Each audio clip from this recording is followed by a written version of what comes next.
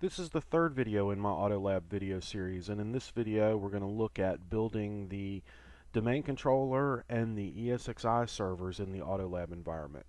In the previous videos we looked over configuring Workstation to run AutoLab and populating the build share, and now we're going to take the next step into actually building out the VMs within the AutoLab environment. We're going to start by building the domain controller.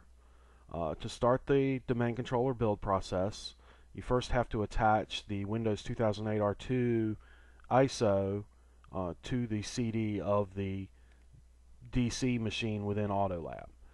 I just select the CD DVD and browse out to where you have the Windows 2008 R2 eval CD and connect it. Ensure it's set to connected power on. And now the DC is ready to power on, so we just power on the domain controller machine. And if it asks you, make sure you press any key to boot from the CD-ROM, and then it will start booting into the Windows installation. The DC uses an auto-unattend.xml that is located on the floppy drive of the DC VM. It is attached when you import the machine into AutoLab,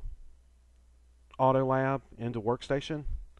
So the auto-unattend.xml is on here, and it will run the setup based on the information in that auto-unattend.xml. So the installation is completely automated. It's going to install Windows.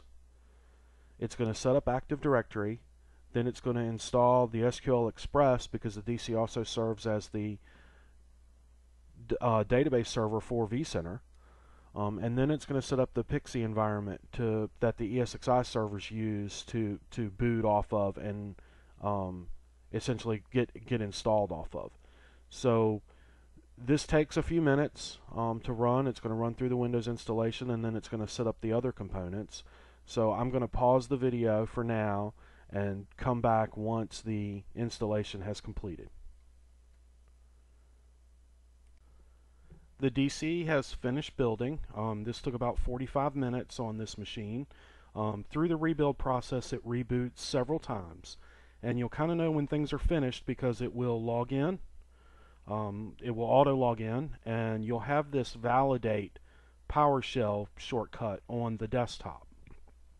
If things do go wrong, there's a log file on the C drive that walks you through what happened during the build and see if there's any errors in the setup.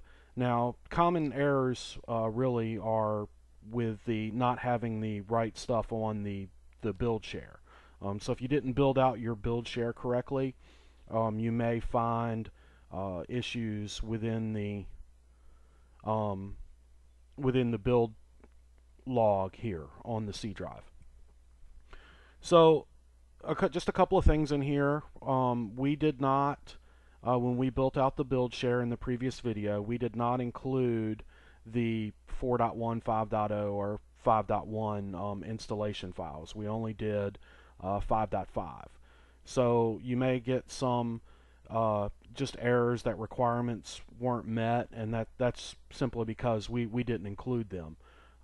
This lab is going to be built on 5.5. We're not looking, at least at this point, on doing any kind of upgrades or anything. So once the DC is finished, you can validate the installation by running the validate PowerShell script on the desktop. And you may see a few errors if you did not include the earlier versions of ESXi and vCenter. But basically, is what you want to make sure here is that everything is green. And you'll see it's checked Active Directory, it's checked the TFTP server and the PXI boot setup. It's checked all the DNS that it configured automatically. And then it'll tell you the build looks good and we'll move on to the next stage. So the next stage is installing ESXi on the host. So we'll start with host 1, and to start the ESXi install, we just power on the host. When it powers on, it'll receive a DHCP address, and then it will pixie boot and give you the a menu. And since we're doing ESX55, I'm just going to do ESX.55 automated builds. And we're going to do host 1, the automated install. So if we select host 1 from the menu, and then it will go through and install and configure host 1 as host 1. It's going to automatically configure the root password, the management IP address information, all on host 1. So again, this is going to take a few minutes. I'm going to pause the video and I'll be back as soon as this host finishes. So the build of the first host is complete. This took about 10 minutes in this environment. And you'll see the DCUI is up and the IP address for the first host is configured. And we can also log in as root.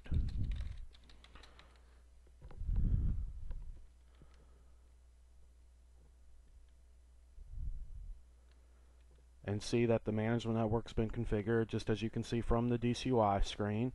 The other thing that we can do is now log in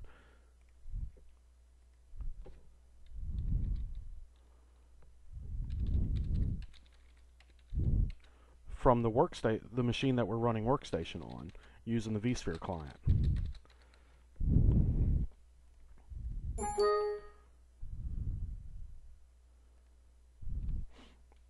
And I got that certificate error because I've used this same IP address for this host in a previous AutoLab build.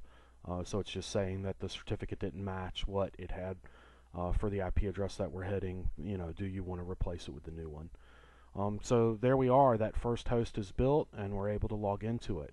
So now we just repeat this process of the build for host 2 and host 3.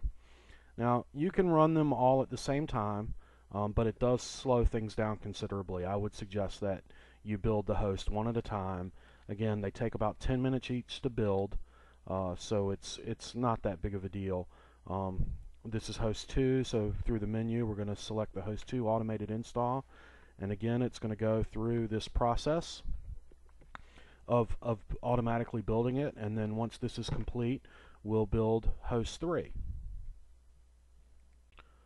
So now we've got host 1 and host 2 built. So they're built and they're configured through the automation scripts. We're going to start host 3. Now, when I try to power on host 3, I get a warning about there's not enough physical memory available to power on the virtual machine. I can either reduce the memory of the virtual machine, which I don't want to do, or for now I can do nothing. So I'm going to do nothing, and I'm actually going to adjust the memory settings in Workstation. If you remember back in the first video of this series, we reserved some memory for Workstation to use. Now, this reservation is going to depend on the amount of RAM you have in the PC you're running Workstation. So what we could do here is increase the amount of memory that we're reserving for Workstation, or we can allow some virtual machine memory to be swapped. Because I want to make sure that I have some memory available to things outside of Workstation, web browsers, the vSphere client, etc., I'm going to allow some virtual machine memory to be swapped. Now this is going to have a performance impact on the virtual machines running in Workstation. Hopefully, especially if you're going to SSD, this should be kind of minor. It is, SSDs, they're still slower than RAM, but they're faster than disk. So if you are swapping it out to the SSDs, then it shouldn't be terrible, but there is going to be a performance impact. This is just a trade-off that you kind of have to figure out what you want to do, whether you want to have more memory reserved and less memory reserved for the OS, or available to the OS outside of Workstation, or just based on your environment. If you have less than 16 gig of RAM in your environment, you're almost going to have to do this to get AutoLab to run. So anyway, we're going to make this adjustment to allow some virtual machine memory to be swapped. Hit OK. And now we should be able to power on host 3.